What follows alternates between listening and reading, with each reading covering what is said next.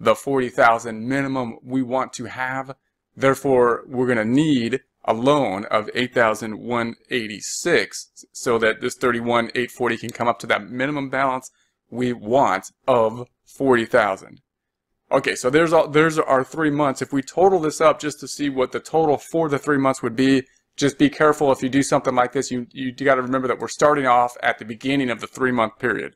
So we're not adding these three up. We're saying, okay, we're starting off at the 40,000 at the beginning of July, and then we're doing the total, for the total 3-month period. Then we're going to add these three up, and then if we add this plus this, we come out to the 1,491,768. And then we can add these 3 columns up all the way down. So we're adding these 3 columns up all the way down. If we sum all these up, then we come up to the 1,447,928. If we subtract this number minus this number, the receipts minus the disbursements, 43,840.